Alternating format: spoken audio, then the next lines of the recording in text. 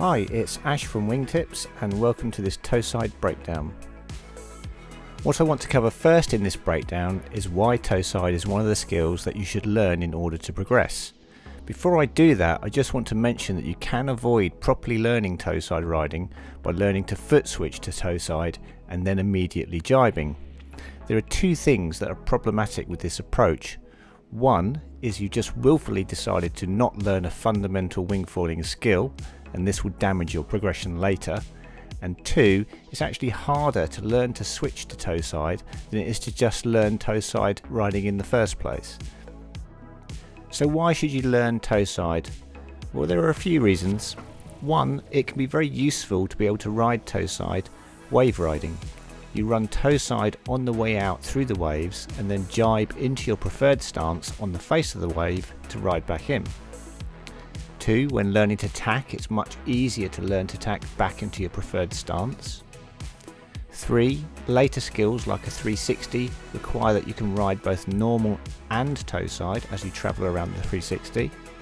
Four, once you've learned to jibe to toe-side and can ride toe-side, you can then learn the jibe back to your normal stance, which is a really fun and flowy jibe that feels really nice to do. And five, it's a core skill and part of your main skill set for winging.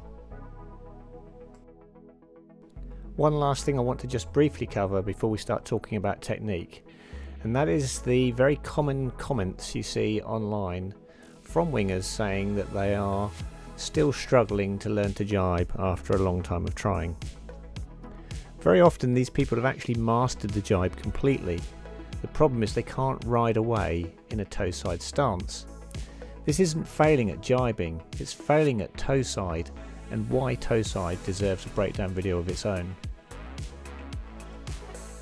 We should also briefly talk about gear, and the only thing that I think is relevant to toe-side is the topic of foot straps. Now, what I would say about foot straps is if you're sailing in very flat water and you're not dealing with chop and waves or disturbed water, then you can learn to toe-side without using foot straps without any problem at all. If you ride in choppy water or waves or disturbed water, then running a set of front foot straps can be very useful in just giving you an anchor point to the board and helping you with your balance in the toe-side stance. Let's just quickly look at our normal stance, as I want to point out some things that we need to be aware of when we go toe-side. Firstly, if we look at the board angle, we can see that we have a lean to windward. This keeps the board tracking straight and drives the power into the foil efficiently. If we look at my feet, we can see the front foot is in the strap and the back foot is angled straight across the board with the arch of the foot close to the centre line of the board. This gives me board control of the board angle either to windward or leeward. If we look at my body position, I'm standing relatively straight, but I have my weight lent out to windward to counterbalance the pull of the wing. We're going to jibe round now into toe-side, and the first thing I want you to focus on is my back foot and look what happens as I come round into the toe-side position. What you're going to notice here is I move my toes to point more forward. Right there. And that's just me adjusting my stance, so it's actually more comfortable for me to twist round and hold the wing. Because if I keep my foot in that straight across the board position, then it's way harder for me to twist round and hold the wing in the toe-side stance. So by adjusting that back foot and pointing my feet forwards, and then I need another adjustment there, so I've even moved my foot even more. In fact, I've moved it up the board a little bit as well, which we'll come on to later. I've actually pointed my feet more towards the front of the board. I've pointed my toes more towards the front of the board.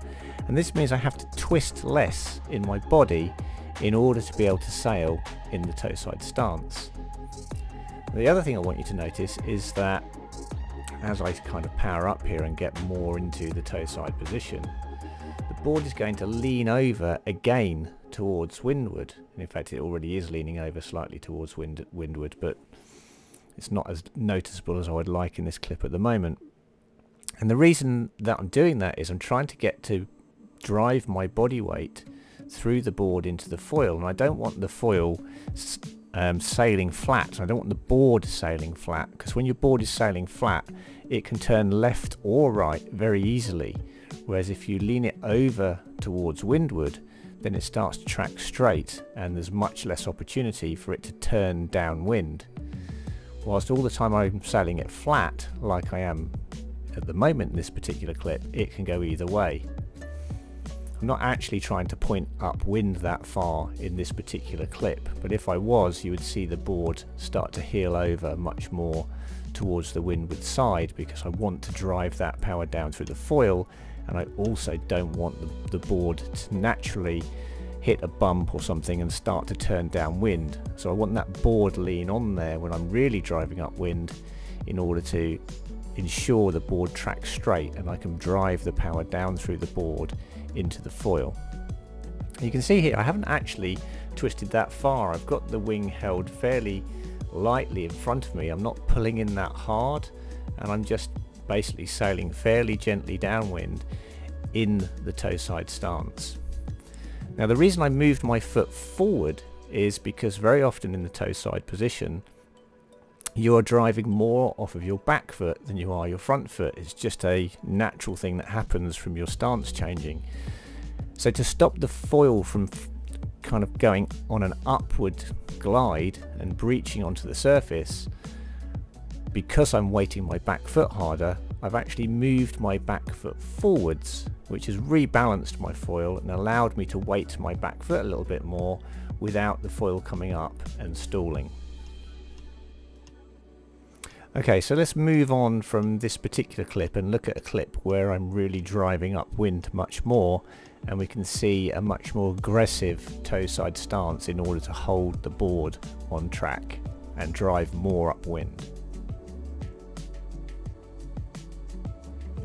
Okay, so in this clip we can see that I'm driving really quite hard upwind. Now this was a video that we did where we were actually doing an upwind run to then do a downwinder on the swell, and in this instance I'm really pushing hard to try and get upwind, and you can see the board angle I've got here is really quite significant in the toe side stance, and that's because I'm really driving hard upwind. And you can also see that I'm pulling in my backhand towards my hip, so I've kind of stood in the toe side stance and then I'm pulling that backhand in towards my hip, and actually the front hand, which you can't really see but it's fully extended, so I'm actually pushing my front arm out away from me a lot of the time to try and get the front of the wing out and into the wind, so I can get a better angle on the wing to allow me to drive upwind. But you can see there's really quite a significant angle on the board here. The other thing I want to do is just show you my feet in this clip, which is quite difficult because the sun is in the wrong direction and I'm wearing completely black boots. But what I'm going to do is I'm going to freeze this at a particular point where there's a bit of lighting on my feet and just show you what's going on with my back foot. Okay, so we're going to zoom in here and enhance, and you'll get an idea of what's going on. Okay, so you notice that my foot position here is again quite a distance up the board towards the nose, and this is because I've got quite a lot of weight on that back foot in order to angle the board over to windward.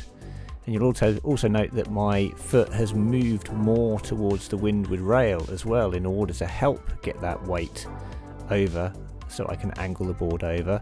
But because the only way I can angle the board to windward is by weighting that back foot, I've had to move it up the board towards the nose, because otherwise if I put weight on my back foot I'm going to raise the foil up and breach.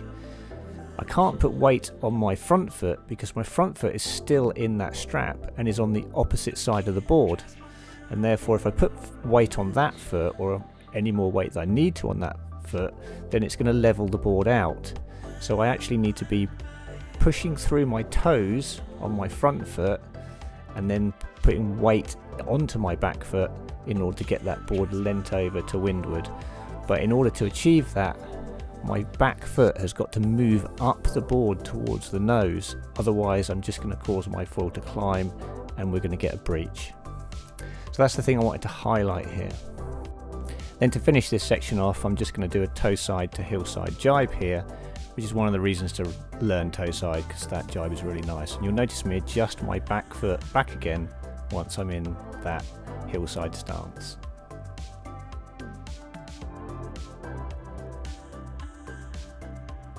Okay, so in this next clip we're going to jibe from goofy stance into riding goofy toe side, and because of the sun direction it's going to be much easier to see my foot positioning for my back foot in this particular clip.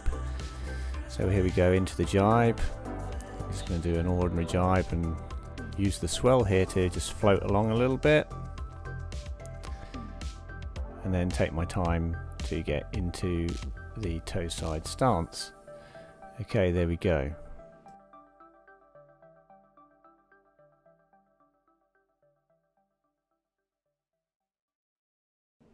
Okay, so you can see here that my back foot is actually quite a significant way across the board onto the windward rail, and that's given me the opportunity to angle the board over and get a decent angle to the board so I can track nice and straight in the toe side stance. Now, I'm actually not going to stay in toe side for very long because goofy stance isn't my preferred stance, and all I'm looking for here is an opportunity to hit a little bump or piece of swell, and then I'm going to switch my feet and go back to my preferred stance. And that's one of the reasons why I haven't actually moved my foot forward or readjusted my back foot in this situation, because I'm actually going to leave my back foot back there to give me a little bit more opportunity to get some pop from the board when I decide to do the foot switch, which I think is coming up on this little piece of swell here. I'm almost certain that that's what I would use to do this. Yeah, there we go. And just swapped my feet over on that bit of swell, and then I'm just going to readjust my feet here a little bit and then sail away in my preferred stance. But I just wanted to show there that the back foot there was quite a way across the board, and that was helping me with the board angle and keeping the board tracking nice and straight and not turning downwind. Okay, so the next thing I'm going to talk about is the angles of your body and flexibility, because I think that's one topic that really does deserve some discussion. Okay, I just want to return to this clip where I'm driving hard upwind, because this is when your body is the most twisted when you're riding toe side. And I want to point out how the shoulders and the hips are opposed to one another. So I'm just going to freeze it briefly and just put some arrows on here and show you what's going on. Okay, so hopefully you can see my hips are facing in the direction of travel, or more or less the direction the board is going, although slightly upwind of that. And then if we look at my shoulders, they're twisted round facing towards the wing, and this angle can be as high as 90 degrees to your hips, and that can be quite difficult to maintain if you're not a particularly flexible person. And let's be honest, a lot of wingers are in their 40s, 50s, 60s and beyond, and flexibility may not be our strongest suit. So one of the things that you really do need to work on if you want to ride toe side is flexibility, or your ability to twist at the waist and get to up to 90 degrees, so your shoulders are at 90 degrees to your hips, and that will really help with being able to twist into the toe side position when you're on the water. There is a way to ride in the toe side stance without having to twist it as much, and that's the thing I'm going to show at the end of this video. And it's just by repositioning your feet you can significantly reduce the amount of twist that your upper body needs to do in order to sail in the toe side stance. So that's what I'm going to go through next. So here I'm in my normal stance, and what I'm doing is I'm adjusting my foot across the board so that the heel is on the center line and that my foot is pointing forwards. Really, it's no longer across the board, but it's pointing quite a long way forwards. And then having got into that position, I'm then going to go for my jibe into toe side. And this is on my new 60 litre board. I'll be doing a video on this at some point, but that's for another time. Okay, so that's the jibe done. Now we're going to come down and look at the foot again. You can see here that basically both of my feet here are pointing forwards, and they're no longer across the board, but and they see me adjusting it there to point even more forwards. So I'm kind of standing like my hips are towards the front of the board, and that allows me to have much less twist in my body for sailing toe side, and this really does help kind of ease you into the loosening up your hips and loosening up your shoulders and being able to get into the toe side stance, rather than trying to do it in your normal stance with your back foot 90 degrees across the board, which is really quite difficult. So this is like an interim way of getting used to sailing in toe side, but without all of the twist. Okay, so that wraps up another breakdown video, this time on toe side. I hope you found it useful. I hope you don't mind that that last piece of footage was a little bit dark and dull. Unfortunately, we're in winter in the UK and I can't always get lovely blue skies like in the clip that's playing at the moment. But hopefully you're able to see the foot positioning and what was going on there. And I'll see you on the next breakdown video or the next review that we cover. Thanks for watching, and don't forget to subscribe, as we have lots of people watching the videos but not that many subscribing to the channel, so I'd really appreciate it if you would subscribe. Thanks.